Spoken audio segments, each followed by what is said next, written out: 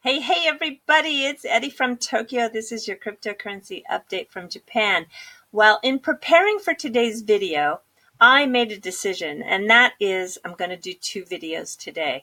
I'm pulling this story out to do freestanding on its own. Why? Because I think if I had just wedged it into all those other stories that are really great today, it would have been watered down. And in addition, I would have had to gloss over it much quicker. And there are some points in summarizing it that I think deserve a little bit more time. So here we go. It was a podcast done on November 28th. It was uploaded just this last Sunday on the 9th. Brian McCullough, who's had this podcast for about 5 years, asked him some very good questions. Some were very light, and towards the end, it was a big, heavy question that actually David responded, I think, in a very sincere way. First, he was asked what was his first computer. Well, that was an Apple II, and he talks about the aesthetic that computer had with grace and elegance.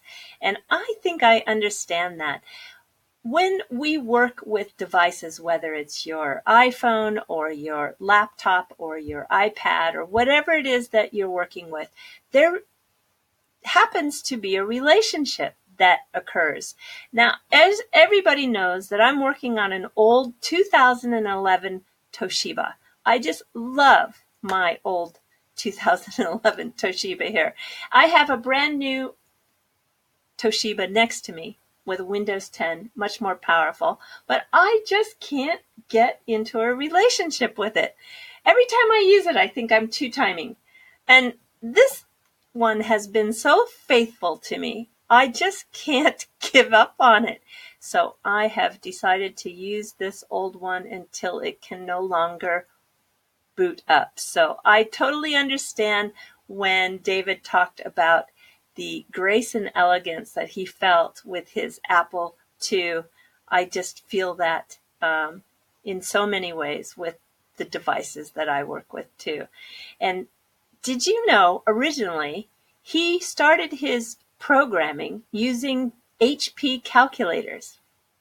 So even though the programmable functions are crude, you could get banners or even do complex measuring like distance between genes on them. But essentially, the calculators could key in and store calculations. And though it was simple, obviously these were the building blocks that were taken to form the current career that David has. In the 80s, when he was in college, they were still drawing out logic circuits by hand on paper. And it wasn't so cool in those days to be a coder. I mean, it was thought of in those days that coders were just banging away on keyboards. And he really wanted to do something that challenged him and interested him using the knowledge he had, but he wanted to look for real use cases in regards to what interests him. And that brought him closer to cryptography, particularly we know with security and cloud storage. In 2004, when Ripple Pay first became into its existence, it was a way to move communication from A to B to C. But what happens if you could then skip, basically ripple across, go from A to C? So it was thought of as just rippling across the platform, and that's how essentially the name Ripple formed. And in 2011, he was hired by Jed, and with Arthur Brito, that's how the beginnings of the XRP ledger became. And he does think that today is very much like the dial-up stage of the internet. We are still very early. And what he doesn't want to see is that we put the adoption ahead of the technology, because in that case, we might be in a situation where we overpromise. So that was interesting, I thought. When now he got asked the question about the tribal nature of cryptocurrency, he said it's incredibly unfortunate.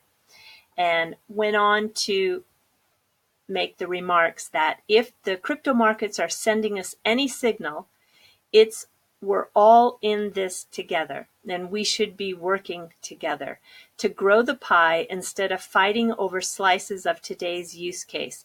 There's very much there is very much like religious battles of influential people who are committed to a position that one digital asset is the best and can't even acknowledge the strengths of others or weaknesses of their own, which makes it difficult for people to make decisions about what assets to use or what to use for them. Tribalism is chasing a lot of people out of the space because some platforms like Twitter are extremely hostile. We need to fix that.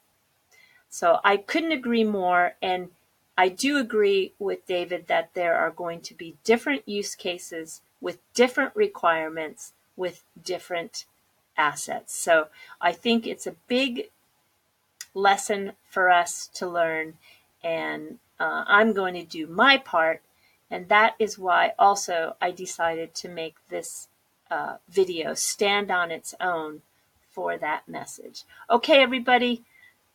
Take care, sayonara for now, and I'm going to follow with the rest of today's news. Thank you so much.